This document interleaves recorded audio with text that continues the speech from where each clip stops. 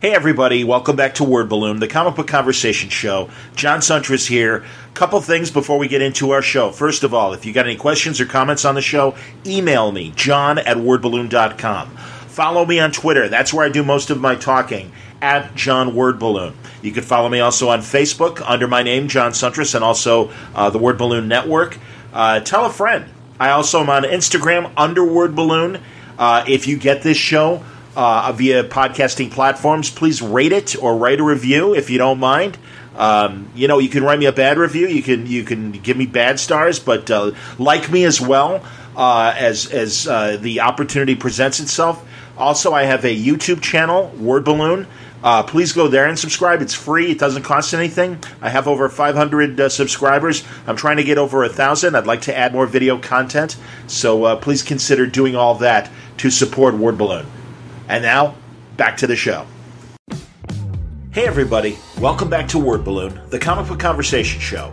John Suntress here, more coverage from Terrificon. I gotta tell you, I really enjoy doing that show. Mitch Halleck puts on a great program of guests, and I get to take advantage of his love of both modern comics and classic comics. Now, another episode that's dropping today is a great conversation with Donny Cates.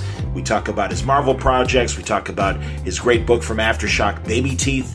But this episode that you've downloaded is a great panel discussion of the Marvel black and white magazines of the 1970s. Now, much like Creepy and Eerie, and I make the comparison early in the discussion, these were fantastic books. Planet of the Apes, you had The Deadly Hands of Kung Fu, you had The Rampaging Hulk, which was a great black and white Hulk. Of course, you had the Conans, you had science fiction anthologies, adventure anthologies, and, they were done in black and white, sometimes grayscale, and the top artists were doing it, and we have two of the top great artists on the show, as well as a great writer and editor. Three guys. They cover all three of those descriptions. Paul Gulacy, who did a lot of great work in Deadly Hands of Kung Fu, and of course, one of the key creatives behind Shang-Chi, Master of Kung Fu. Shang-Chi was co-created by, of all people, Steve Englehart and Jim Starlin, because you always associate, at least I do, Doug Munch for the majority of the Deadly Hands of Kung Fu and Master of Kung Fu comic books. But we've got Jim Starlin repping both the writer and the art side. His contributions to the black and white magazines came in Conan. And then Al Milgrom, he of Marvel Fanfare fame, also contributed to Conan in the Marvel black and whites. But these are guys from the Bronze Age and beyond. Obviously, really all three of them might still be active. I'm not sure. I know Al was, up until recently, unless he finally retired, was even working for Archie Comics during Archie the Married Life. So I actually got to find out, and I intend to touch base with Al, get him to do a one-on-one as Starlin and Gulacy have done in the past. But I got all three of them together to talk about their contributions to Marvel black and white magazines. Now, I should point this out because a little E1 if you're scoring at home. Ernie Colon had died that day. And I'm embarrassed to say that we all mistook Ernie for a Filipino creator as opposed to being a Puerto Rican creator. So in retrospect, very embarrassed by our error, and I can only apologize, and I know, in fact, I think at the very end of the conversation somebody does correct us. I hope so. But regardless, what we say about Ernie as a creator is certainly heartfelt. And again, all I can say is apologies and embarrassment on mistaking his nationality for Filipino as opposed to Puerto Rican. God, Ernie did such amazing work, and I want to expand on what we talk about by pointing out how versatile he was, because he not only could do great adventure comic books, but he also did the 9/11 Report, a graphic adaptation, which was a pretty amazing collaboration with Sid Jacobson, his longtime creator and friend. Which is an incredible graphic novel. Of course, he worked at Harvey Comics and did Richie Rich. He also worked on Joe Palooka for Ham Fisher. There's my boxing connection with Ernie Colon.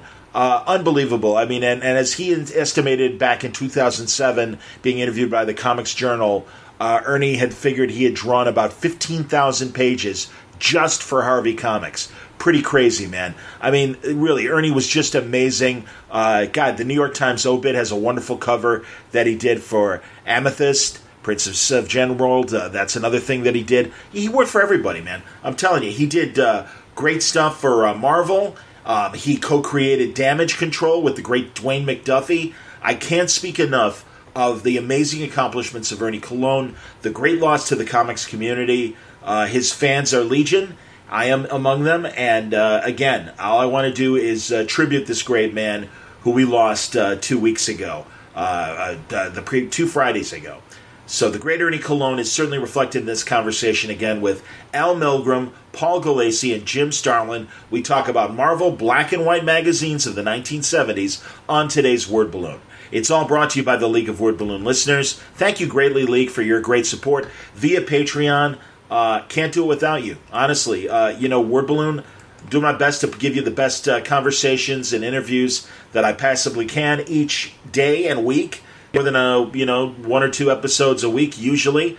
I'm a little behind in that. I meant to release these episodes today on Friday, but you understand. Sometimes the real world gets in the way. But in the meantime, I hope you enjoy what I try to do here at Word Balloon. And if you've got the ability to help support Word Balloon, really appreciate it. Is Word Balloon worth the price of a comic book with you a month? Is it worth $1 a month to you? If it is, I hope you'll consider subscribing to Word Balloon. You can do that by going to wordballoon.com.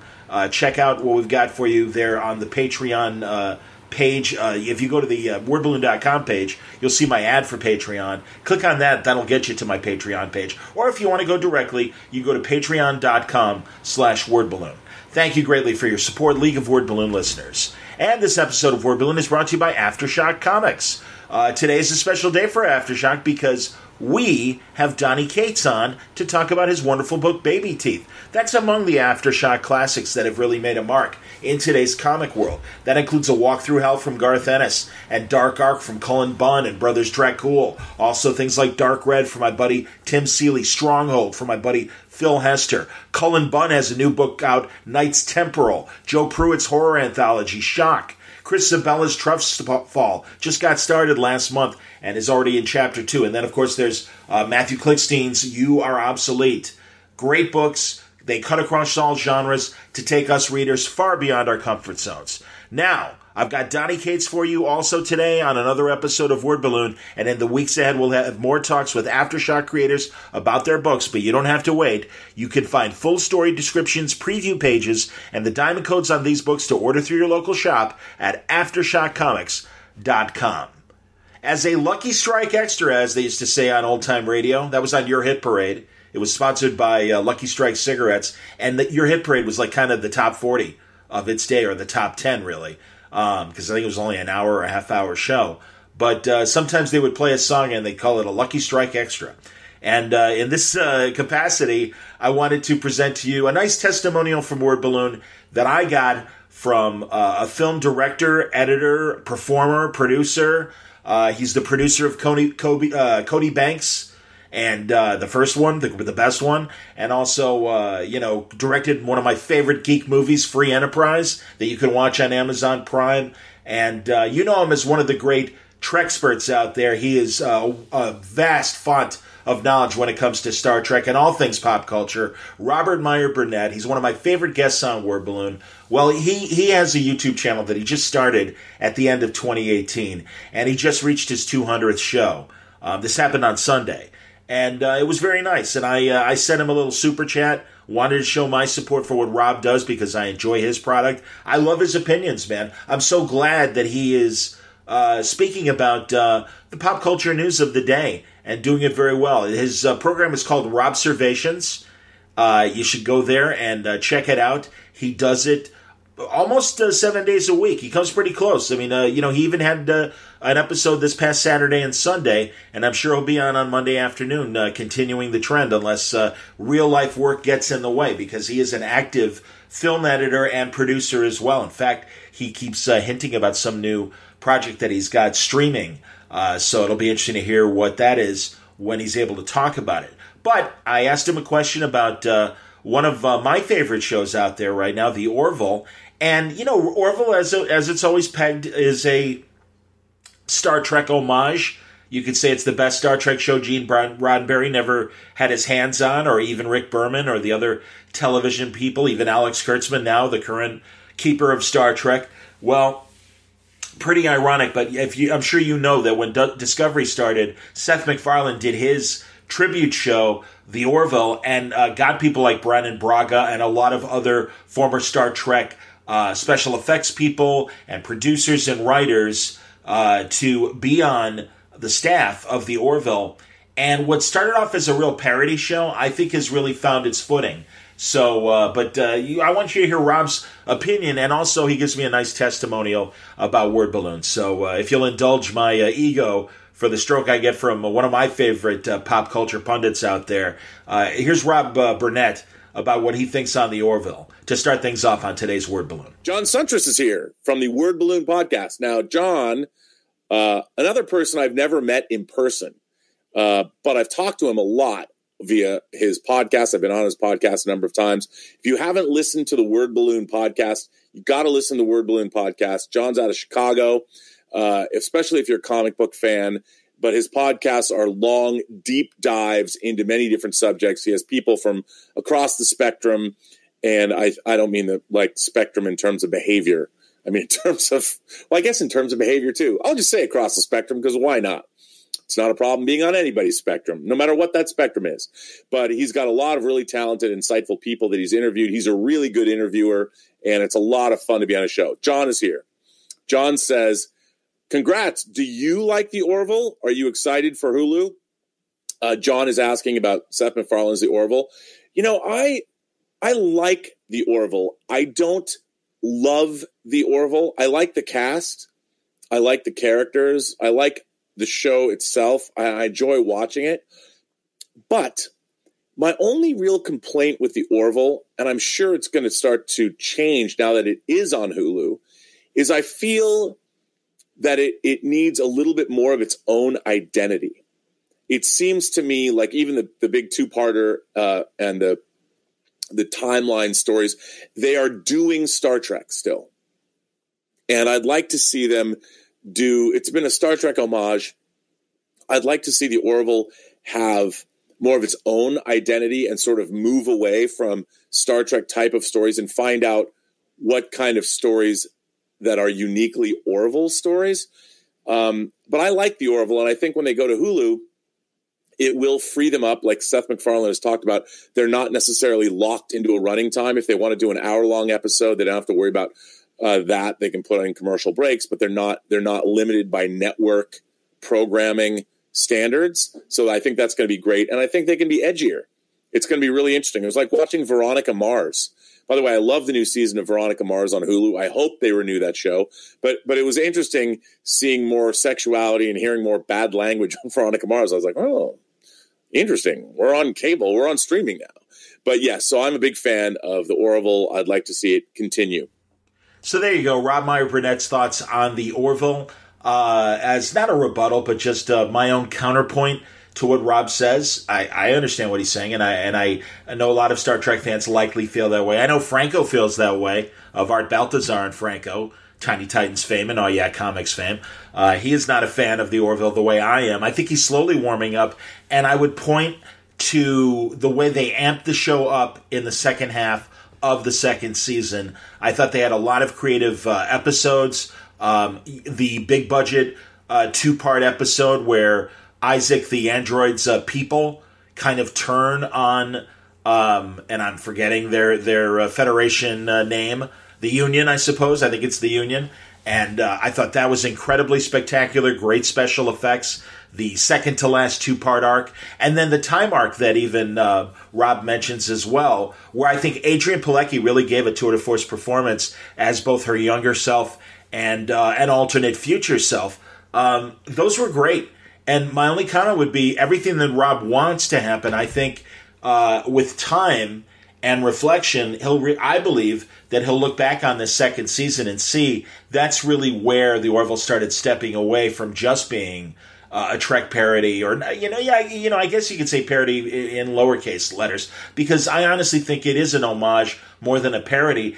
And the tropes of Star Trek, even Stargate would do Star Trek-like episodes. So you got a crew, you got a ship, you've got different interesting alien characters working together.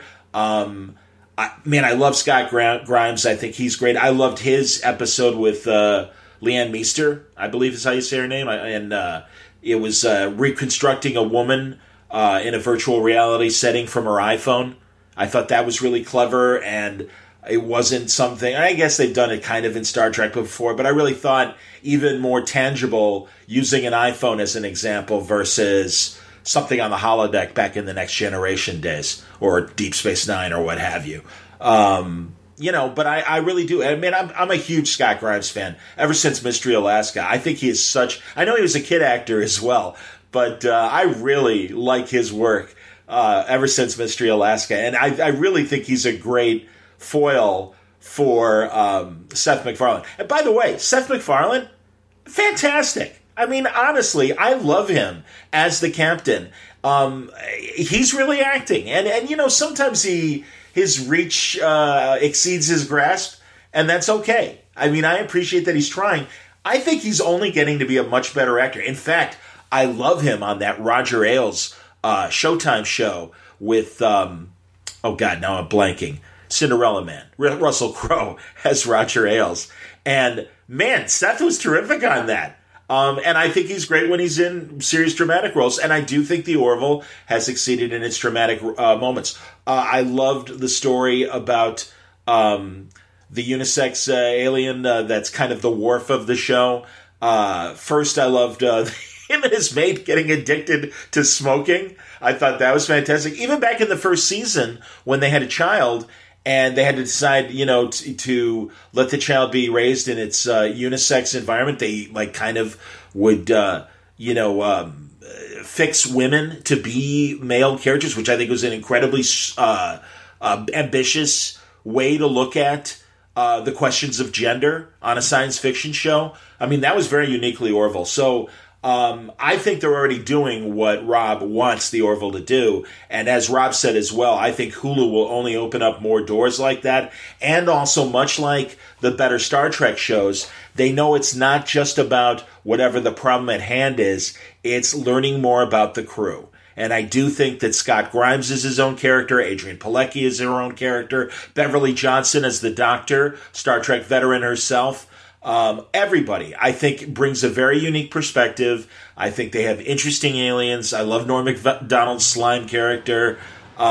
It's great. I really, really like it. And I'm so glad that the Orville is getting the opportunity to continue on Hulu. I'm going to be watching, and I think it will at least get at least 2 seasons out of the deal. I hope more, because it's such a tremendous show. I mean, thank God for streaming, where we've been allowed to see more of Veronica Mars, as Rob mentions, and Arrested Development, and Longmire, and Community, and all these other shows that have benefited from an extra season or 2 because of streaming. That's great, and I know that us diehard fans, The Expanse, obviously, going into season 4. Unbelievable stuff. Will the same fate happen to Krypton? Will DC Universe save Krypton? That's going to be an interesting question. I hope Krypton gets a chance to finish its story. I think they certainly could with just a 2-hour movie. I've loved the progression of Adam Strange. Adding Lobo was a lot of fun this year. Fleshing out Brainiac has been a lot of fun this year. And being an old 70s World of Krypton fan from the comic books, I appreciate the environment that they've set up on this show.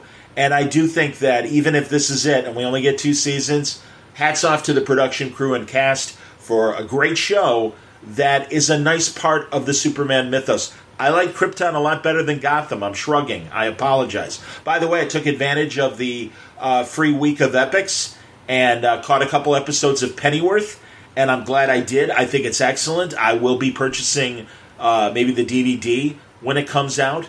There's so many options these days that to take on another streaming channel, I really have to think about it. And there's a lot of epic shows that have my interest. Berlin Station sounds like a great espionage show, and I've heard nothing but good things about that. They have great comedy specials. They dabbled in boxing. I don't think they're doing it anymore. They produced William Shatner's amazing documentary, Chaos on the Bridge, and they've done other great Star Trek programming as well. The Captain's TV series, I believe, was an epic series. But I was really impressed with Pennyworth. And again, man, I appreciate what they tried to do with Gotham, but I just could not get into it. But really, as I said, as opposed to that, enjoyed Krypton and really have enjoyed Pennyworth in these couple first episodes. It's a great 60s kind of spy, hitman sort of agenda that I really think I've enjoyed and makes Thomas Wayne almost as mysterious as Bruce Wayne. Pretty neat stuff. And I love the guy who's playing Alfred. It's very interesting to see young Alfred. In the same way, it's interesting to see young Inspector Morse on PBS. And now I'm blanking on that show, of course. Endeavor. Yes, Endeavor. So anyway, enough blathering. Let me get back to our main topic today, which was black and white Marvel magazines of the 1970s. This is from Terrificon just 2 weekends ago, and it's a great conversation. Paul Gulacy, Jim Starlin, and a few minutes into the conversation, Al Milgrom joins us to talk about this very interesting time at Marvel, and also some thoughts on Ernie Colon. Again, apologies. We kind of thought he was Filipino and not Puerto Rican, and we made that great mistake. So I do apologize for those people who are like, hey, that's not cool. Believe me, we know we fucked up, so we're sorry about that. But otherwise, a great conversation, and even nice tributes about Ernie as well.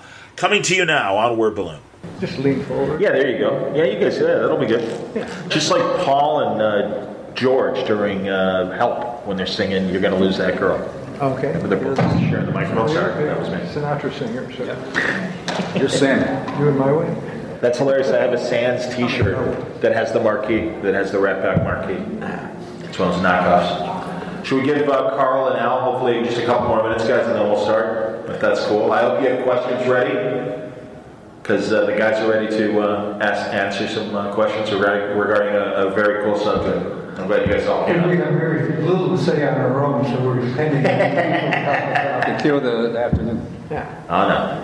Kill the hour. Yeah, I'll give them like 2 more minutes and then we'll start.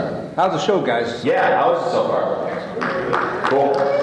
Excellent. Always one of my favorite shows because it's so comic book centric. I don't know. Which is a rarity. Doesn't look too happy over there. Did you run into a wall or something? He's paying no attention. Ignore me. Go ahead. Yeah. Wow. Until you get a better joke. I never drew that costume, so. I was commenting, drawing Spider-Man. It's difficult. I started up with Spider-Man.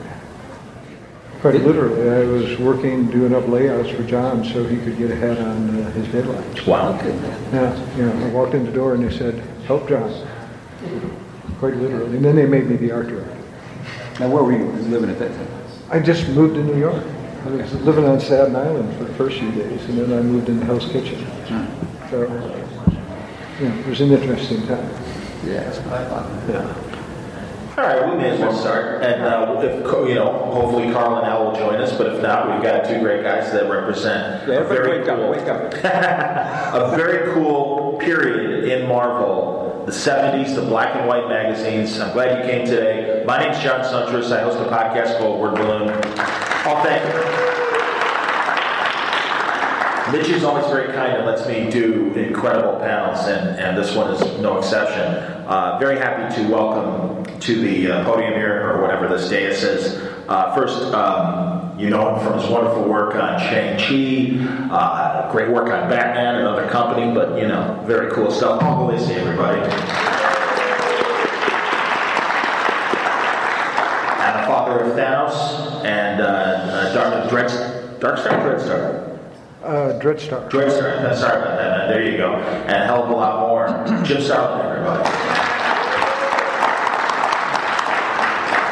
So, guys, I know in the case of Paul, I'm assuming you obviously did work on Deadly Hands and Kung Fu, correct? Correct. Very cool. Which was different than the which was the black and white one, which was the monthly, the color monthly. The monthly was the Master of Kung Fu. Yeah. That's right. And Deadly Hands was the other one. Okay. On the magazine racks. Yes. Yeah. Okay. You actually started off on the Deadly Hands, right? Yeah. Did you? That was before you went on Master. Okay. Excellent, man. That's cool. Yeah. This other half was doing the drawing on it before then. There you go. And Jim, forgive me, what black and whites did you work on?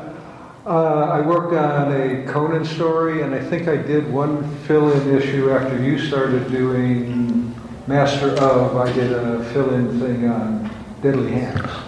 Cool. Oh, that's great, man. So our black and white history is minimum, but we'll talk about it. Yeah. Well, again, I mean, God, so many great magazines. I think 11 in total, and I think coming in at an interesting time. And, if I may, because unfortunate, ironic timing, we lost a great artist who also contributed to the Marvel black and white magazines today, and that's Ernie Colon, Colon, Yep. So, guys, any memories of working with Ernie?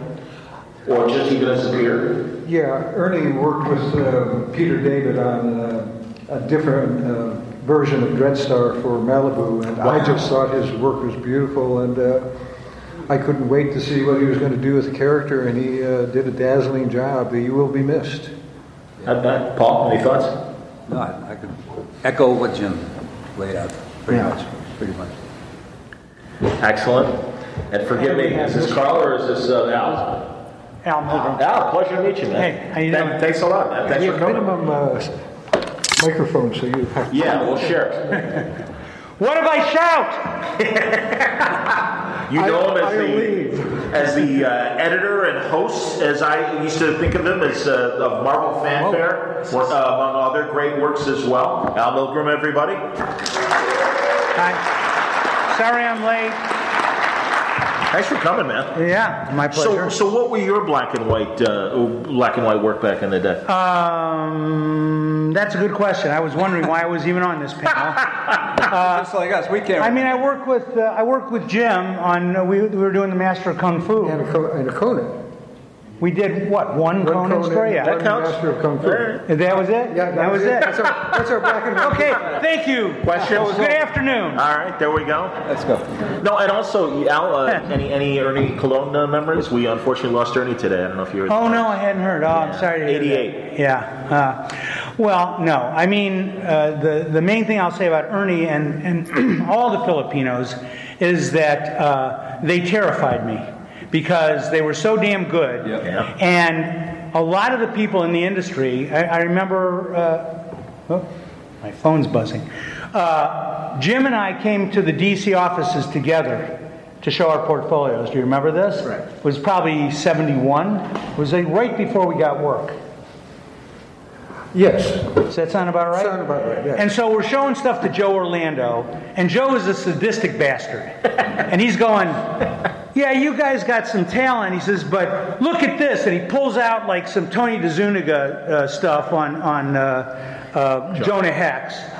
And he goes, isn't this great? And then he starts cackling. He starts going, and I'm going like, well, yeah, he says, they got a whole army of guys there who can draw like this. So I'm going like, well, I almost got into the comics industry. What a shame that and we figured they're living in the Philippines.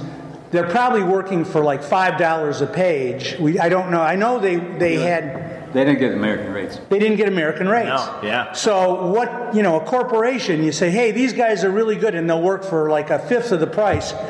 They'll go sign those guys up. So we were a little bit concerned, but the one saving grace is that I think the American artists, by and large, were much more dynamic in their storytelling and maybe just better storytellers. The Filipino guys were incredible draftsmen. They could all ink. I think they started them inking when they're like 6. They probably, had apprentices starting. This kid holds a crayon really well. Give him a brush. Here's some ink. Here's what we'll do. Some sweatshop. Right? Yeah, They were basically geared toward very illustrative one-shot drawings, and so the continuity thing sort of got away from them. Yeah. And that's why some of us guys still got work. Yeah. These guys. Well, and it was a period of expansion, so there was a lot of work to go around. I mean, they also, and again, Ernie, inking the Conan stuff over John Buscema, he could do incredibly detailed and intricate stuff that was great for the black and white magazines. The color comics you could do more intricate stuff, but sometimes it sort of fought with the color a little bit if you had too much detail and too much picky textures, and on the terrible newsprint we were using at the time, and with the mediocre reproduction and stuff like that. So in that respect, and then they could do wash work. They were very adept at technically doing technical illustration. So in that way, they were godsend for the black and white magazines. And there was, that was a whole new extra market Marvel had added, to their roster. DC never did it, did they? Not that I recall, no. Yeah, the black and white magazine. I sort of have a perspective on the black and white magazines over at Marvel that nobody else does, because I came in a little bit earlier than both you guys, when Marvel still had these men's adventure magazines, and these were pseudo. Men's, there was pinups in them, and they would have these stories of great white hunters and guys who'd done, across the Pacific. And didn't they always have Nazis and women in their underwear tied to stakes? I don't know. The Nazis were really busy after the war. I don't know, but they were like pulp magazines. Absolutely, these books were just about to go out of business as I came into working at Marvel, and basically. Most of the stuff that they put in these things was bullshit. This woman who worked up there, who I dated for a while, Mary McFerrin, she used to write all the letters in the back of the columns. Oh, that's hilarious. Nobody did that, and she was responsible for finding people to have their picture taken so that they would be the author of this adventure story. And so I ended up being some guy who had been involved in Spanish-American War or something. I was like 20 years old. There was no way this was going to work. But they took a picture of me. It was an old picture. Yeah, it was an old picture. I was like 12. Yeah. And so, my one contribution before I ever got into Marvel Comics was to be this guy named Sebastian something or other in the back of one of these things. And because of these things, they still had these contracts. They were looking for something. Sal Brodsky had a relationship with the printer, right? And he was the production manager. Yeah, he was the production manager up there, and so he, as much as Royer and everybody else, sort of pushed to get the black and white books coming around so that they could still keep this place in business. Oh, I see. Okay, so it was a little one hand washes the other kind of thing. Yeah. So it had nothing to do with what Jim Warren was doing with his publications and everything? They probably had a major factor in it, but it was also the fact that they had this relationship with the printer, and they could go back there, and they had just dropped they were doing like 3 or 4 of these a month. And so this was replacement work. Yeah. It's kind of weird because as I had read, and I don't know if this is true or not, Martin Goodman didn't want comics that weren't all ages, because obviously you were able to take liberties with these black and white magazines and be a little more violent, be a little more sexual. I remember all that stuff, and it was shot like as a kid. I was like, oh, look at this. There's an interesting surprise. But once Cadence took over and Curtis, as I understand it, that's what kind of opened the door to doing these black and white magazines. That may be true. The whole time I was up at Marvel to begin with, I never met Martin Goodman. Okay. He had little to do with the company. He was mostly Stan running things out of his office in the back. Okay. I actually met him. I was related to him. For real? That's what I'm told. My grandparents' last name was Goodman. Okay. And they used to tell me that living in Michigan, they said, oh, yeah, we got a cousin who owns a comic publishing company in New York. I said, oh, great. And they once gave me a Patsy and Hetty comic to look at. And I went, and, at the time, Marvel was still doing the monster books mostly, so I had no interest in them. I was strictly a superhero guy. Okay. But I once wrote him, and I said, my grandparents are so-and-so. They say we're related. I'm a big Marvel fan. We're coming to New York on a visit. Can I come by he let me. This has nothing to do with black and white magazines, by the way. Okay. He says, but, I said, could I? And he wrote me back. He said, we might be related. Come by the office. And so he was, he was keeping a good, arm's length. But he let me come by. We chatted for a little bit. And I remember because, it was just at the time when Steve Ditko left Marvel, and I was devastated. And I said, "Why did Steve And he goes, "Oh, they're all crazy, these artists." And I'm sitting there going, "Well, I want to be an artist, But and then there was some deal where I think around the same time, Mike Sikowski, who was a longtime pro and did a ton of work for DC, he had come over to Marvel to test the waters. And then he ran right back to DC with whatever they offered him, and said, "Can you beat this deal?" And they gave him. That's when he started editing Wonder Woman. Maybe was he writing it too? I know he was drawing it. Yeah. So there was a lot of that kind of back and forth thing where there was finally somebody who was on a competitive level with DC, and so suddenly people were saying, "Wait, this is not the only game in town," and they'd come over to Marvel and they'd work for Marvel. And the only black and white books I remember at DC was when Kirby came over there. Oh, right. And he did, in the Days of the Mob. Yep. And he did a couple that were never published. One was a Black Romance magazine, and it was black people. It was, African American people having romances. Who'd have thought it? And novel for 1970. Well, it was at the time. It was probably groundbreaking. But what was it? His Strange Echoes of the Spirit World was, I think, ran one issue. Yep. So Kirby was always trying to stretch things, and he probably saw. When was Marvel doing the black and white books? Started in like 73. Yeah. Was my research. So that was right around the same period, I think. So okay.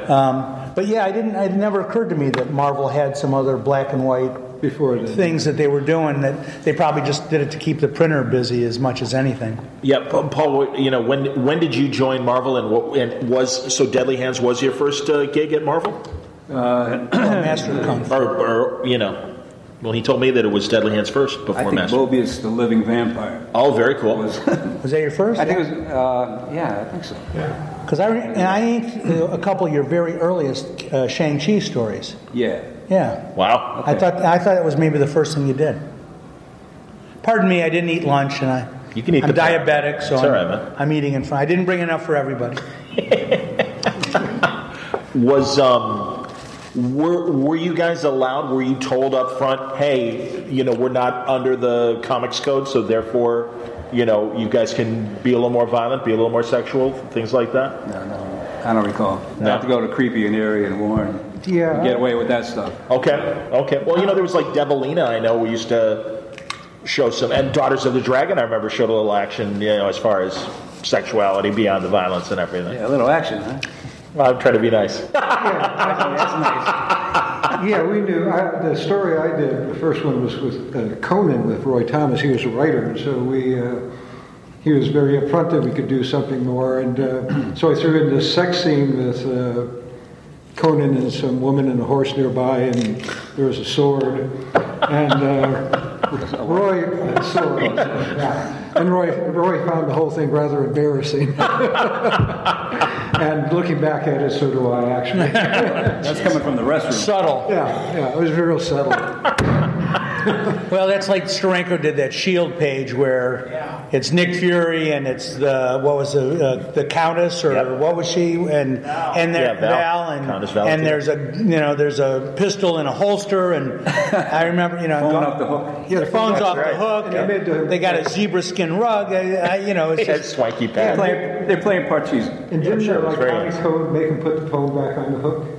Yep. Did they really? And I forget what the gun, because the gun wasn't the original panel, and that was his substitution. They're like, great, and not realizing the implication. Yeah, and then there was a train going through a tunnel. Exactly, North by Northwest. Nice. Nick, nice. When did you put in this train track in your apartment? Well, You got a Hugh Hefner and a Val, Well, the That's comics was always fun because we used to have to do these pages to repeat. There's a thing Marvel was doing, so they give one free page. Oh, and they turn them sideways. Yes, and what I did was Cheap Xerox. bastards. Yeah. I Xeroxed the thing in the first issue of Warlock and then put it in the second issue. And the first issue had a bunch of bare-bottomed little demons attacking, and then the Comics Code made us put little trunks on them in the second issue. They had missed the first one entirely. Al mentioned Fool us once. Shame on you.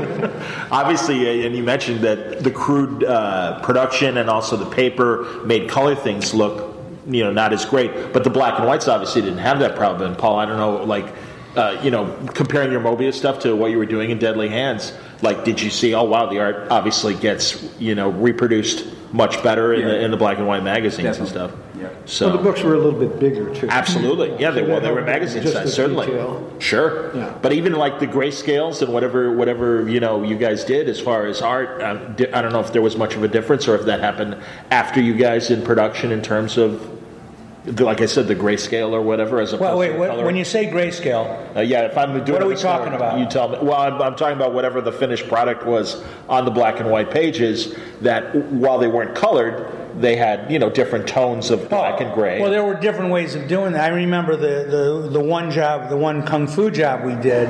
I used Zipatone, and that's real time consuming. Tell them what that is. Zipatone back in the day, before computers even existed, there'd be these sheets of dot pattern. Well, any different patterns. Mostly we use dots, but there were line patterns and crosshatch patterns and any texture you could think of, and it was on these transparent sheets of, let's say, plastic. Acetate. Was it acetate? With a sticky backing, but it was really thinner than acetate. Well, whatever. And what you do is you take a sheet of Zipatone, and it had a backing that you could peel it off of, and you could put it down on the page, and then using an X-Acto blade, you could cut out the whatever you were shading, either a wall or if it was Tom Palmer was the best at using it of anybody I ever saw.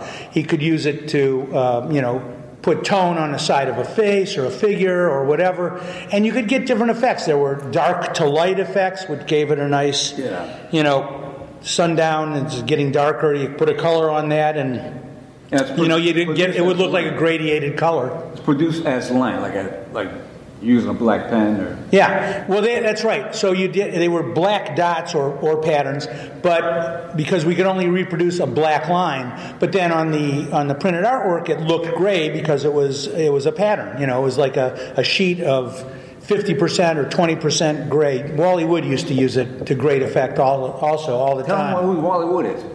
No. Why not? Who doesn't know who Wally Wood is? Show of hands. Okay, he was one of the all-time greatest comic book artists. Did brilliant work. Worked for EC Comics back in the 50s. Worked in the first Mad magazines. Yes, Mad magazines. Did work for Marvel. Did work all over the place. Did the very famous Walt Disney porno version of all the Walt Disney characters, where they're all having all kinds of perverted sex together. I'll take it if you want to. Disney's still looking for Wally Wood, but he's passed away, so they're not going to find him now. The Whammo? Was that the big giant one? Yes, he did a job or two in there. Yeah, there was some guy in a red suit, I remember. But he did. I mean, he worked for a lot of companies over many, many years and did just beautiful work. He did some of the drawings for these little trading cards back in the day.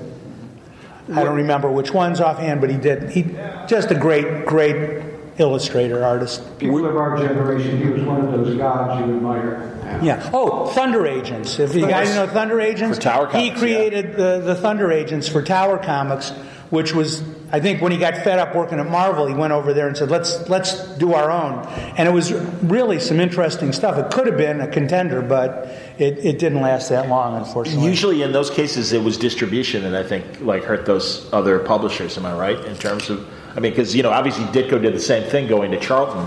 Yeah, and, the distribution of comics discussed. in the early days were just to fill up the back of the truck for the Life magazines and Time magazines, and if you didn't get in on that first load, you just didn't get around. Yeah. Okay. Well, growing up in Chicago, we always saw the black and whites as they were coming out, and I was wondering, as far as stories go, were you guys allowed to use Marvel Universe characters in these non-code books, or was it strictly the Dracula book had to be just the Dracula stuff for Kung Fu? It was just the Shang-Chi guys and Daughters of the Dragons. Well, they did a black and white Spider-Man book, Spectacular Spider-Man, but it was one issue, right? And then they did a second issue, and that one was suddenly in color.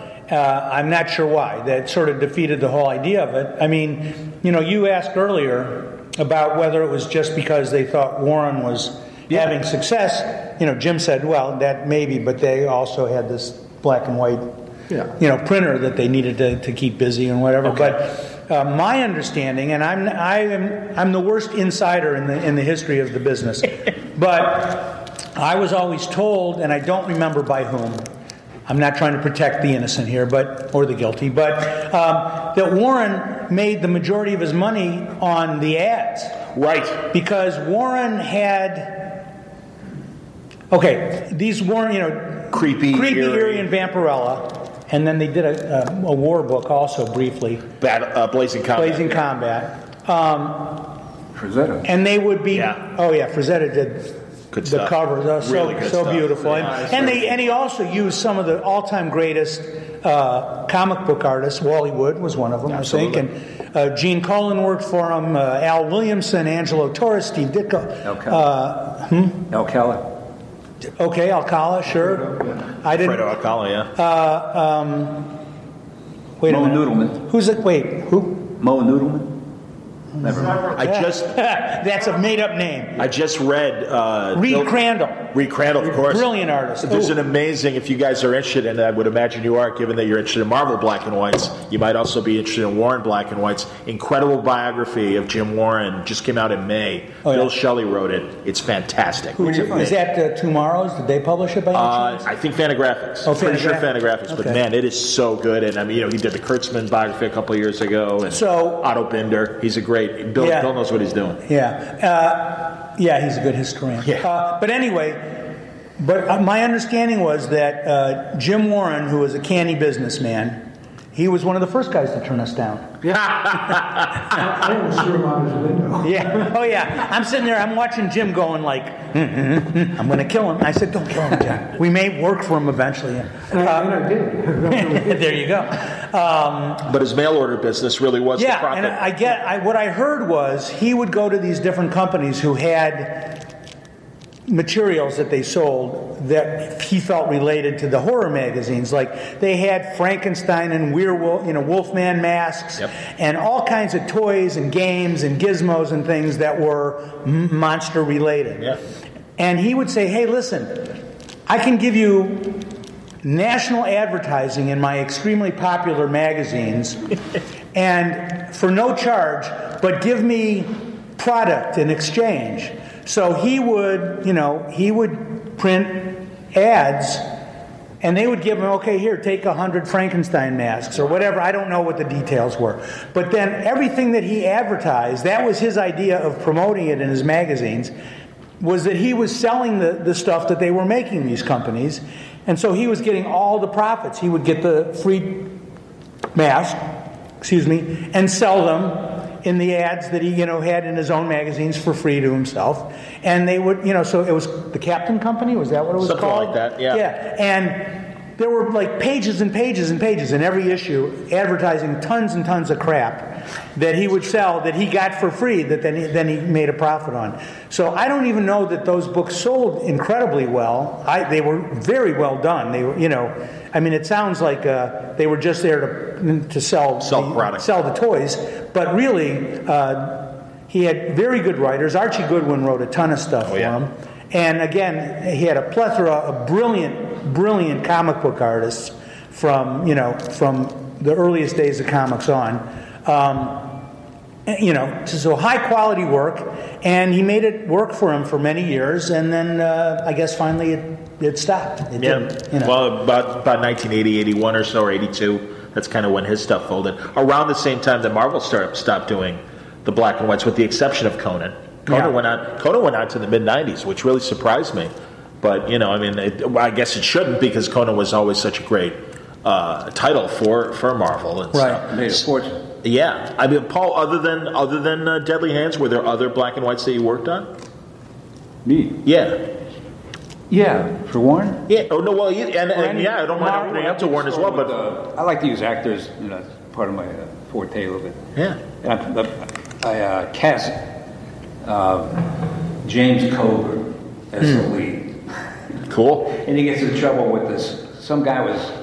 experimenting with these toxins that got into the ground and started affecting families and homes and business. You know, it was some crazy wacky thing like that. That's cool. That sounds like. But I got a chance to get. He has a great face to draw. You know, oh God, yeah. Great thrill. You know? So nobody ever contacted you and said, don't use our likeness? You know why I was running so late? It was too late to change it. Yeah. But I mean, but even after Coburn's people published, never. James Coburn's people never said, "Hey, wait a minute." No, because you know, Jim has drawn Marlene Dietrich as a character in some of the books he did. I never did any likenesses. I'm no good at it, but I know. Well, remember, speaking of black and whites, Gil Kane did a magazine called "His Name Is Savage." Yes, indeed. And it was more, violent. It wasn't more sexual. I don't recall it being, but I mean, I remember one panel where he's shoving a gun through a guy's teeth. Yep. You know, and I remember at the time going like, "Ouch!" You know, and it was really nicely done. But the image on the cover was a painting of Lee Marvin, the famous actor. Yes. And the character on the inside was sort of modeled after him, but it wasn't. It was more Gil Caney looking. It was a Gil Caney looking. With those it could have eyes. been anywhere, anybody almost. But the cover, it was like clearly a painting of a Lee Marvin face, and I understand that he got a cease and desist letter from somebody. As I understand it too, yeah. So that's why I asked whether anybody ever got any hassles for the likenesses. And Paul, Master of Kung Fu, had tons of cameos of celebrity likenesses, you know, which was fantastic. Yeah. So. Tell the people some of the people that you populated. Shang-Chi was based on Bruce. Well, of course, Bruce Lee, of course. And not a rumor, it was the fact that Linda Lee had contacted Stan about that. Oh, no. Knock it off. Wow. And, wow. When it suit was not their name, I just kept doing it until some other crew or whatever came on and couldn't grab that. Was it whatever, you know? Wasn't there? But I ran into her. There was a show about 4 or 5 years ago that came from L.A. up to Seattle, and that was Linda Lee with all these artifacts with Bruce Lee and all these Asians that did artwork. And it was like a 3-story museum. And I told my wife, whatever we do, I got to meet this woman. Sure. And I came up there. I says, "My name is Paul. I know who you are." And she punched me in the arm. Ouch. But not through your arm. No. But I bet she could. I bet she could. Yeah, that was pretty cool. I was a huge fan of Bruce Lee. Yeah, absolutely. My God, absolutely. Well, man. yeah, clearly. Yeah. Well, and also, wasn't there a cab driver that was kind of Groucho? Yeah. Wait, Groucho or Grouchy? Because a Grouchy cab driver in New York's not that unusual. Yeah, that's not typical. That's not Marlene Dietrich in one. Yep. Oh, you too? That was mine. She was his character. How dare you? I'll sue. And wasn't, and I forget his name. Was it? Who was the secret? Who was the secret? I know. Who was the secret agent that was kind of intimated to be? He sure looked like Sean Connery, but he was like kind of a son. He could have been the son of James Bond. Clive Weston. Clive Weston. Okay, I was going to say. I know it's not Clive Owen, but I knew it was Clive. All right, very cool. Yeah, good stuff, man. Yeah. Oh my God, I'm sure people are going to wonder, and I'll let you people ask if you've got questions. You guys know what the hell we're talking about? Well, and also I would imagine Paul might have some insight in what's going on with the Shang-Chi movie and everything. And I mean, just from a cursory. They came to him first, then let me chime in. Yeah, well, I'd like to hear from both of you, actually. Yeah, whatever you guys are able to say. We just hope people get a kick out of it. Cool. Yeah. I just did a commission drawing for a guy. He wanted a picture of Bucky, so I drew him throwing a sidekick, and I wrote sidekick. Do people have questions? I mean, honestly, we can go on. Yes, please. How did they initially choose the characters that would get the black and white? Just the ones they felt like would be more mature? Was it that simple, or was there other? Yeah, that was basically it. I mean, Spider-Man got his own book, but they weren't going to put the Fantastic Four in a grittier book. So, but the Hulk was, which is interesting. Yeah, I actually. Oh, that's what. Oh, yeah, you forgot about that one. Yeah. And you did Hulk stuff? Oh, yeah, with Alex Nino. Oh, fantastic! Wow. And you did some painted covers. Wow. Oh, yeah. Good Lord. No, that book. Yeah, one of my favorite jobs Submariner on one of the covers, I think. Yeah, Submariner. But Alex Nino came and worked over my layouts, and he was That was one of my favorite stories. Because he had this crazy, berserk, dropping acid kind of style that was just worked just so well with us. Yeah, he was Filipino. He's another Filipino artist. Okay, yeah. But his style, if you're not familiar with Alex Nino, was most of the Filipino guys were really good draftsmen. They drew really well. They rendered beautifully. His stuff was just off the wall crazy. He looked as different from them as they looked from Picasso. I mean, it was just the most bizarre, offbeat looking stuff. Great looking stuff. If you were an artist, you loved it. But it was real bizarre and real different. I remember talking to Alfredo Acala, who was another one of the Filipino artists, and he would shake his head when Alex Nino's name came up, and he said, no matter how he tried, he could not get the likeness from one panel to the other. And it didn't matter. Yeah. No, it's great stuff. How about what is it? Foolish consistency is the hobgoblin of small minds. Is that the quote? Yeah, something about consistent. It's like if the guy's doing brilliant work, does the character have to look exactly? Jack Kirby never drew the character the same from panel to panel. Galactus has 150 different costumes that he changed between panels. Yeah. What were you going to say, Paul? I was just going to chime back on in regards to Filipinos. Yeah. These guys would be working on the board one day. The next day, a typhoon would come in and wash the whole thing. Wow. You know about that? No, I never heard that. Jeez. Yeah. What I love is the fact that they would draw to comic panel scale, because I know the original pages that you guys would draw on were first twice the size and then size and a half larger than what gets reduced to the comic page. But all the Filipino artists saw were the finished comic books, so they learned how to draw like these intricate pictures in these like little tiny panels. Yeah. Oh, yeah. And I don't think I knew that. Unbelievable. Yeah. Unbelievable. That's crazy. They also had they had different paper. They would work. Oh. Did you ever see any of the Zuniga stuff? It had a texture on it, so he could do. He could do the work, and then he could get these weird textures if he used a slightly drier brush, and you'd get a kind of a gray, dry brush effect. I mean, it looked like I always said it looks like he's drawing on a window shade. Is that where are they getting their paper from? These guys, but it was it was fascinating. They're getting it from Manila, but well, maybe. Yeah. I'm kidding. Sorry, bad joke. All right, sir. Anyway, help us, save it. Jim Starlin and Tom Gulacy. How do you feel about the Shang-Chi movie coming out? And also, Jim, didn't you co-create Shang-Chi? Ooh. Coke what? Co-create. Did Jim, wow, how do you feel about the Shang-Chi movie? And did Jim co-create Shang-Chi? Yeah, Steve Englehart and I created Shang-Chi. And I helped. Yes. I was out in San Diego when Marvel decided to finally officially announce it. They've got a terrific director who's has done one of my favorite movies called Glass Castle, which it has nothing to do with anything he's going to do now. And The Last Castle? Glass. Glass Castle. Oh, Glass. Okay. Yeah, and don't know that one. They found Shang-Chi already, and he did his audition for it on Tuesday, and Thursday announced it. They told him we had the parts, and Sunday they announced it at the convention. So while I met him, most of the time he was sitting there with his mouth hanging open in surprise. But it looks like it's going to have more of a comedic edge to it than the story that Englehart and I originally did, because it's a pretty grim story. It's about a trained assassin who turns on his family. And I think taking the little Marvel comedic edge that they've done so well in so many other things is probably a good idea in this particular one. And then there's no mention. Right, and replacing, obviously, because we heard it's the 10 rings or whatever, that obviously we all assume it's the Mandarin. Yeah. So that's interesting. And I kind of like it. It's kind of an elegant replacement for Fu Manchu.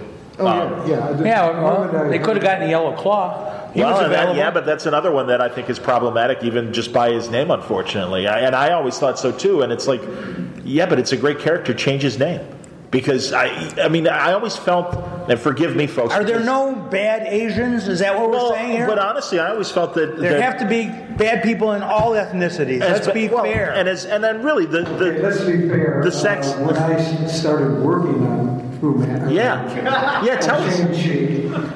Standard Oil bought the rights to Fu Manchu. Right. We grafted on there. I thought it was a separate thing. They bought it specifically to be in that book? They bought it and then they grafted it. They said, here's where we can use it. Yes. And I had never read one of these Fu Manchu books, and as I finished the first issue, Larry Hama, who is Asian, came up to me and said, have you ever read any of these? And 2 days later, he brought me a book. And after having read it, it was a major factor on me only lasting on this book for about 3 issues because the Sax Rohmer books really are the most racist pieces of shit you've ever seen. Yeah. I mean, 1930s, everybody white is cool, everybody who's not white, don't turn your back on them. Even earlier. I mean, I think they go back to like the teens or the 20s. Is that but also... Well, I will say this, that I've read 2 or 3 of them. Mike Vosberg, who's a friend of ours and an artist also, he used to be a big fan of the books when he was a kid.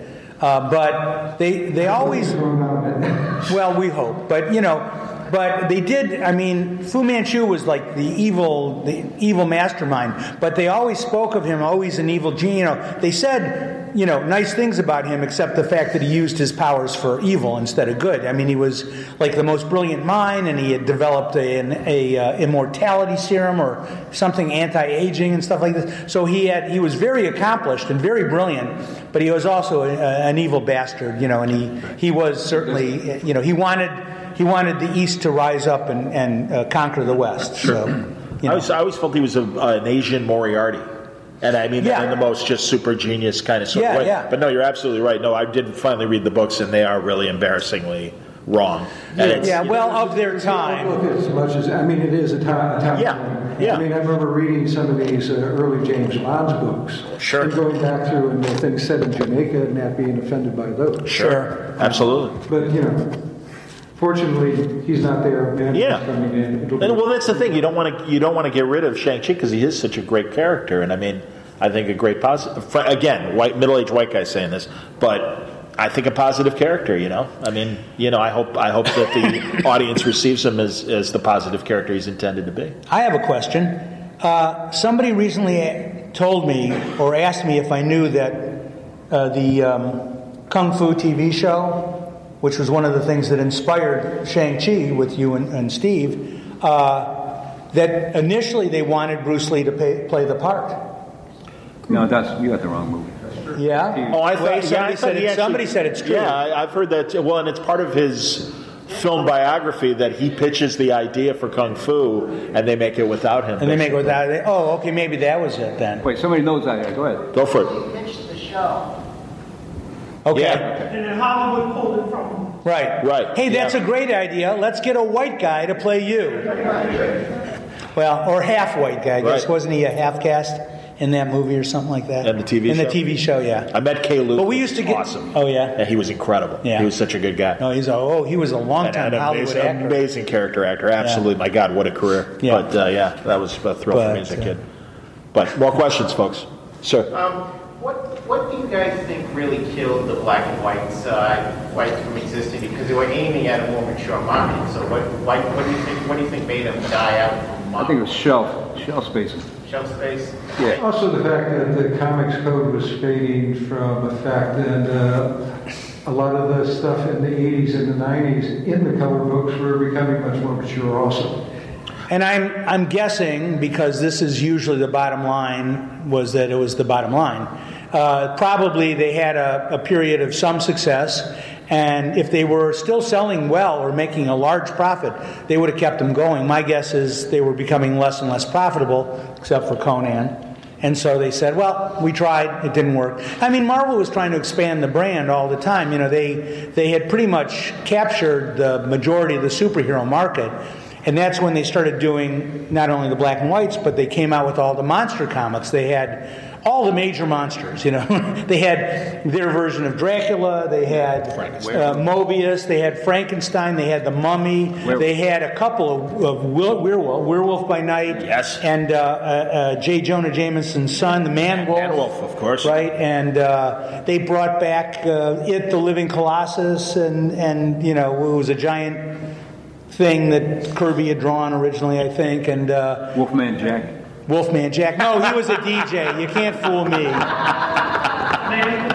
I don't know. Man-Thing, of course. Sure. Yeah, cool. Well, you know. Man-Thing and Swamp Thing both came out like the same month.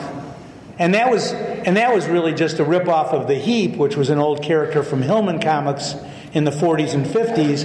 And Skywald revived that. I think it was probably public domain, so they just started doing some Heap comic books. Those were black and white. Skywald had some black and white comics too. And in fact, doing my research, I guess the feeling at Skywald was that Marvel's black and whites kind of killed their line because they were doing these black and whites, you know, around the same time. Could be. Then, well, they also do the Ghost Rider, the original Western Ghost Rider. I think so. Maybe. Do you remember, Jim?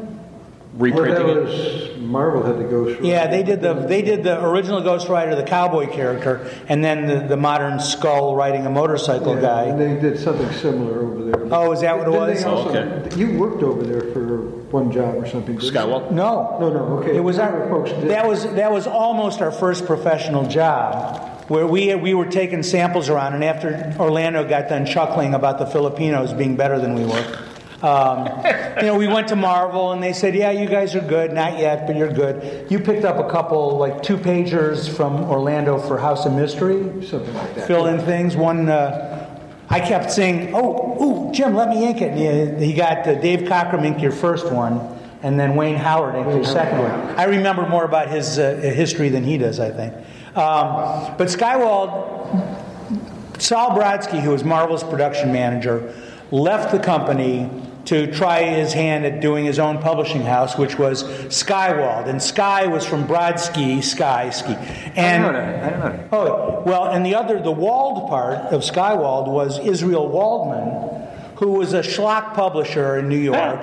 He, if you ever saw either Super Comics or IW Comics, yeah. That was IW, was Israel Waldman. He found a warehouse full of old printing plates or something like this, or film or something, and he would do reprints of old comic books, and he'd, I guess they were all in public domain, but he would hire somebody to do a new cover. I know Ross Andrew and Mike Esposito did some, Irv Novick did some, Jack Abel did some, and they reprinted. You know, I mean, it was cheap for him to produce it, and I guess he sold ads, and he made a profit, and he did a bunch of these things. They created over the course of several years. They created Captain Blintz, right? Who? No, Captain Blintz. I think I got that wrong. Paul's doing his own stand-up over here, and I'm not following. Well, I'll ask Paul a question because Captain Blintz. Doug Munch did so many great Planet of the Apes stories. Did you ever work with Doug? Oh, there's a on black and white magazine. Yeah, man, and it's one we haven't mentioned yet. And I was wondering if you had done any work with him on that stuff, because that was incredible. Oh, my God. The directions that he went in beyond adapting the films and some of those great stories. I mean, I remember an ape story where it was like a riverboat, like a Mark Twain kind of riverboat or a gambling thing where an ape was kind of a riverboat gambler and stuff. I don't know if you ever. No, I don't remember. I never had time to read the books when I was working because I was so busy. We all were, I think. You know, you were in jail for a while. Who? Me again? Yeah, it was for creating Captain Blintz. They blocked me up. Said you can't somehow take over this. A nice weird Jewish food. Yeah, the powdered sugar turned out to be cocaine, right? Were there other black and whites that you guys wish you had had a chance to work on, like the Dracula book or Planet I did a short Dracula story. Did you? Cool. Sid Shores ate that. It was just a fill-in thing. Oh, really?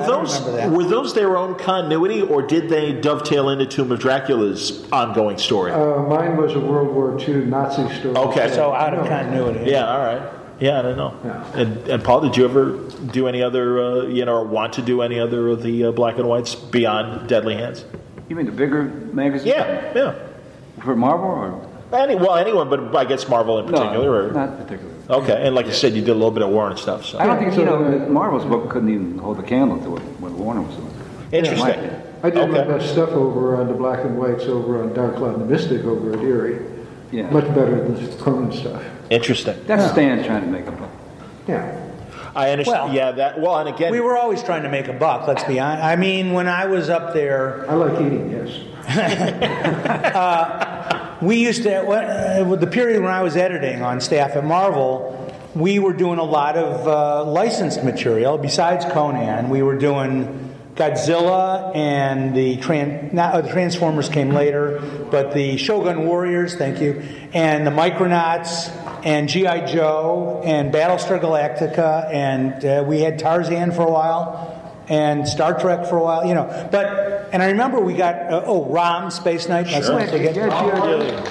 Huh? Yeah, G.I. Joe. G.I. Joe. Marvel did. I didn't. Yeah. Hama was writing it, and I don't know who was editing it, but You had the Micronauts. I had the Micronauts. Bill Mantlo was a writer at Marvel at the time, and his daughter loved these little Mego Micronaut toys, and so he said, "Yeah, these are really cool characters. I'm gonna see if Marvel wants to do a comic adaptation." And he brought them up. And he said, "Look, my daughter loves these. I think it would be a great thing for us to license." And somehow they made it happen. I don't know where that came from. The weird, unique thing about that, is that there were a bunch of these toys that we used in the book, but also Bill created several brand new characters, and they were all part of this Micronauts team, and they were little tiny micro-sized characters. And so I don't know if it's ever been reprinted, because half of it's owned by Marvel and half of it's owned by Mego. And they can't agree to make money together on it somehow, so they never reprinted. And the first dozen issues, of course, were penciled by Michael Golden, who, right. Yeah, who's great artist. So, excuse me, Jim, this guy had it. Sure. Before, I remember the Godzilla and the Micronauts and whatnot. Yeah. Who was before? I don't remember doing whatnot. Who was before Star Wars? Who was what before? Star Wars. Who was before Star Wars? You talk about Godzilla as a character, you talk about all these trademark characters. Yes. I remember seeing Star Wars the first time. Yeah, well, Star Wars, George Lucas came to Marvel and said, "Hey, listen, I'm doing this new movie about a new, bunch of characters," and he was a Marvel fan. He said, "I'd like you to do an adaptation of the movie." And they said, "Well, maybe, because it had no rep. It wasn't the phenomenon it became. It was an unknown quantity." And they flew Chaykin and who? Roy Thomas. Was it Roy? Who? Archie was. I thought it was Archie. Oh, okay. I'm sure. Yeah, I knew they Roy flew him out to California. They let him watch a unfinished rough cut. Thank you, of the movie. Like the floater, cars that they drove in was, you could still see the wheels and stuff that they airbrushed out later and stuff. And they said, "Yeah, this could be fun," and so they did it, and it came out, and I don't think it sold terribly well, but then I think after the second issue came out, the movie was released. I remember the book before the movie. Sure. Yes, because it was released, and then when the movie was such a huge success that they went back to press and sold over 1 million copies of the first issue when they brought it back. So, you never know. Wow, 1 million. Yeah. You never know when you're going to catch lightning in a bottle like that. The reason I started saying this is fans used to write in complaining, "Oh, you're selling out, and we only want to see your Marvel characters. We don't like all these tie-ins." It's like we were selling out because we thought, okay, we can still do all our Marvel characters, but these are other characters that have, followers, and they're successful in their own way, and we can. Why not do those too? It's a publishing house. If they can make money by publishing comics, they're gonna do it. And now, in this present era, people come up, they just adore these old comics. I mean, and they're new versions of ROM and new versions of the G.I. Joe. Okay. Are they doing it? I don't know if they're doing Micronauts? I know they were gonna do them Micronauts, but they've got they're doing all of them now, and they're considered. Why didn't you love those comics? So as long as you did a nice job with them. I mean, both Rom and Micronauts had pretty good long runs, 70 or 80 issues, I think. And, that was respectable. Oh, yeah. And G.I. Joe ran a lot longer than that at Marvel. It was a cartoon, right? What's that? Rob? Yeah. No, it was a toy. It was a toy, yeah. It was a toy. It was by Yabig, the creator, came to the office. Yeah. He said, look, here's this great Space Knight, and it was really big, for a toy, and it had a ROM, which is a read-only memory chip, and so it could make 6 different noises, woohoo, and it would go like, and they were all, he didn't talk, it was all, jets, like his jets on his back, or the ray gun firing, or me, like a truck backing up. It was just, they were boring. It was really a boring toy, I'll be honest with you. But Bill Mantlo, who was, a real, solid working pro, and he never, he didn't look down his nose at these things. He went and did them, and he had fun with them, and he did a nice job, and people ended up really liking a lot of them, so.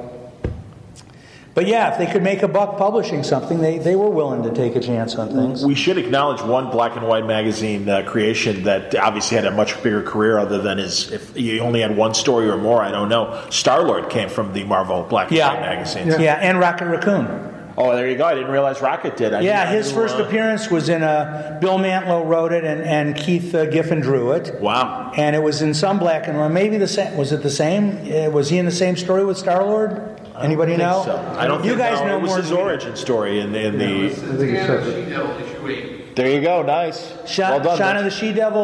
Satana. Wait, Shauna or whatever you guys call it. Shauna. No, okay, no, not Satana. Though you said I thought he said no, Satana. Shauna. Okay, and that's where Rocket first appeared. It could be Shayna.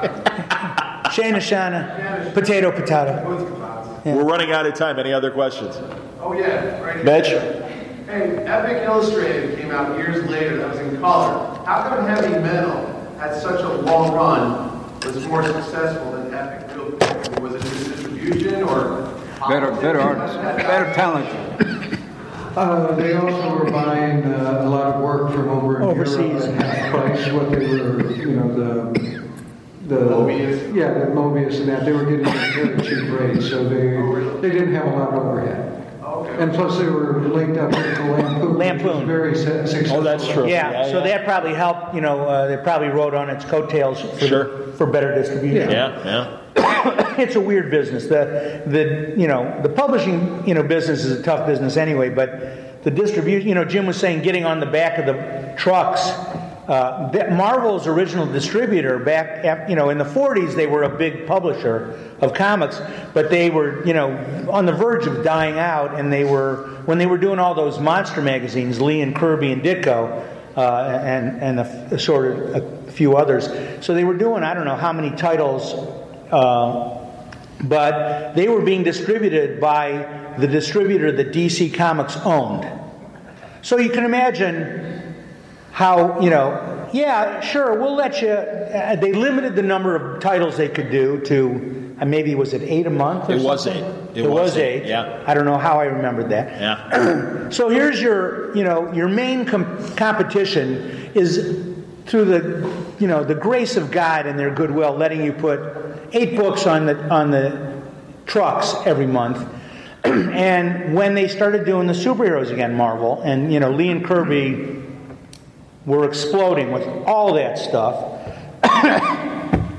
And they said, gee, we'd kind of like to do more titles, and all these characters where it's half Iron Man and half Captain America. Right. We'd kind of like to give each of them their own books. And DC said, oh, no. And then they said, you know what? Maybe it's about time to look for our own distributor, which they ultimately did. And that's when they started expanding, at a ridiculous pace and kicking DC's ass, by the way. And actually, it got me my job because they went from 8 books to 20 some odd each month. Yeah. And they were quite literal. I think all of us sort of came into the same boat where they were hiring anybody who could come across the state line and hold a pencil. Yeah. And I just barely qualified, so I got work. Yeah, that's not even true, but but it's true. I mean, Marvel was using everybody they could dig up from the Golden Age. All of a sudden, Kirby, of course, had been around since the get-go. and was a huge, he could produce a huge amount of material. It's so creative and so fast and really good. There's a lot of fast guys in the business who are very mediocre, but Kirby was great and fast. But then, they brought back Sid Shores and Wally Wood, who had been around since the late 40s, early 50s, and Dick Ayers, who'd been around forever and ever. And he was, he would ink Kirby stuff or he'd pencil his own stuff. Who else? Don Heck. Don Heck had been around since the early 50s. Gene Colan. They pulled him over from D.C. That's when. And a German name, I can't remember. It started with a W. Werner Roth. Thank you. Exactly. Yeah, you're welcome. Wayne Boring. Who? Wayne Boring did some. Wayne Boring did Marvel stuff? I didn't realize that. Yeah, very, very little. He did Captain Marvel 2 issues just before I took it. That's right. Wow. Well, I think that was probably Roy. Roy loved all these old guys. Wayne Boring was an old Superman artist.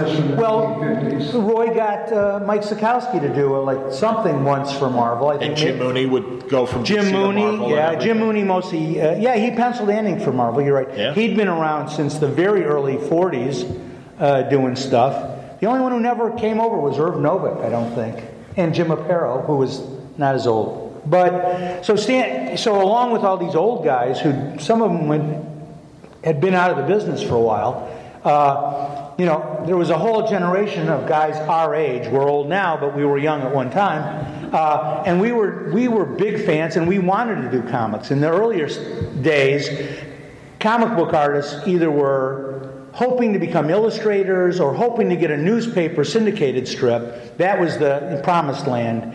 And they were doing this to make a buck, while they were waiting for their ship to come in. And the same with the writers.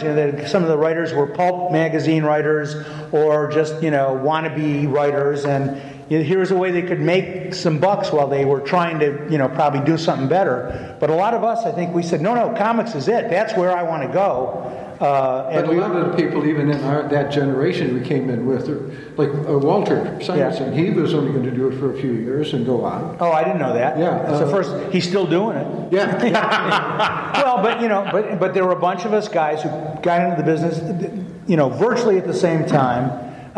Before us, there was Bernie Wrightson, Jeff Jones, and who else? Neil Adams and and Archie Goodwin. Yeah, that was literally the whole generation before, because all these guys in the 40s were still working. Yeah, there weren't a ton of guys, but there were some very good ones, obviously. But then, right after they got in, Jim and we met in junior high school. We went to the same, middle school and high school and stuff.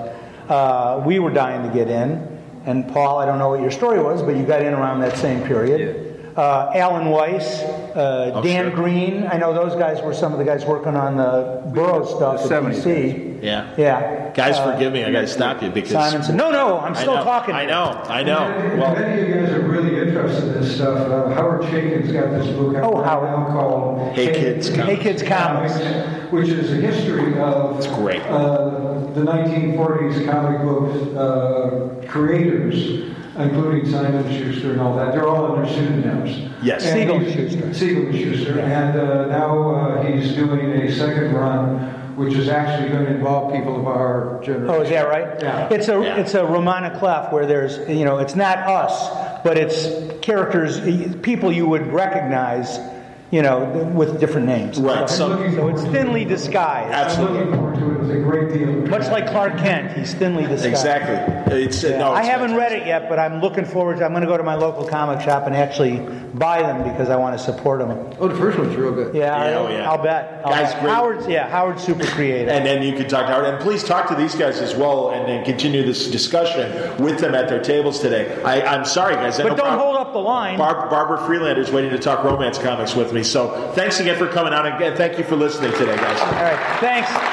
Sorry we didn't know anything about the black and white magazines.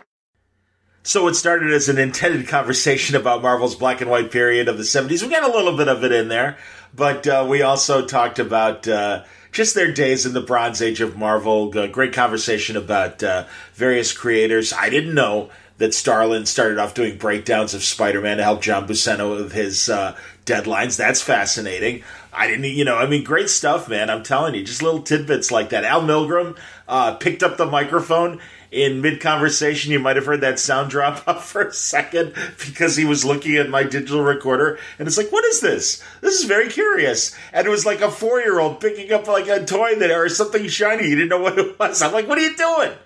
I wrote it on a notepad. I'm like, I'm recording this for my podcast. What the hell are you doing, Al? It was fine. He was awesome. They were funny as hell. And, man, I'm telling you, I enjoyed that conversation. And then they give Howard Chaykin a nice plug for Hey Kids Comics Volume 2. Howard was there. And I believe us, we're certainly going to have a new conversation about that coming up. We talked behind the scenes at Terrificon, not on mic. But Howard did his own panel, so he didn't need me to help him out with that. And I would rather be selfish and have him for an hour or more if he's willing to give it to me when we talk on our next discussion, which will be in anticipation of issue 1 of Hey Kids Comics Volume 2. And I'm excited to see the new volume. If anyone can tell the history of comics, both firsthand and secondhand, as he got it as a young man from the old-timers he knew, it's Howard. I think it's a great series from Image, and if you're not already aware of it, pick up that first trade and join me in enjoying the second volume that starts in just a few weeks. But thanks a lot for listening. A great conversation with Paul Gulacy and Jim Starlin and Al Milgrom, and good questions as well from the audience. A lot of fun, and I hope you enjoyed it today on Word Balloon, brought to you by the League of Word Balloon listeners. If you want to support Word Balloon via Patreon and subscribe, is Word Balloon worth a comic, the price of a comic a month to you, $1 a month? If you can spare it, I certainly appreciate the sponsorship. You can do that by going to patreon.com/wordballoon or wordballoon.com. Click on that Patreon ad right in front, and it'll bring you to my page at Patreon. Thank you, League of Word Balloon listeners. Word Balloon also brought to you by Aftershock Comics. They're having a hell of a year, 2019, the year of reading dangerously. They are backing it up with excellent books. In fact, our companion episode today is a great conversation with Donnie Cates about Baby Teeth, and that is one of Aftershock's great books. We also talk about his Marvel work, but hey, Baby Teeth right up there with Dark Arc from Cullen Bunn and The Brothers Dracul, and A Walk Through Hell from Garth Ennis, and Animosity from Marguerite Bennett. Wonderful stuff from Juan Doe, both as a writer and an artist. And also my buddy Tim Seeley, Dark Red. My buddy Phil Hester with Stronghold. Some of these great books, man. Lots more conversations coming up in the weeks ahead with Aftershock creators about their books, but you don't have to wait. Check out full story descriptions, preview pages, and the diamond codes on these books to order through your local shop at AftershockComics.com. Thanks again for listening. Another great episode, as I said, is dropping today. Donnie Cates talking about Baby Teeth and his Marvel work and God's Country and other great Image books that he's doing, Redneck. A great conversation with Donnie Cates to share with you on today's Word Balloon podcast, along with today's episode that you just listened to. So check your feed. It's right there waiting for you. Until next time, Word Balloon is a copyright feature of Shaky Productions, copyright 2019.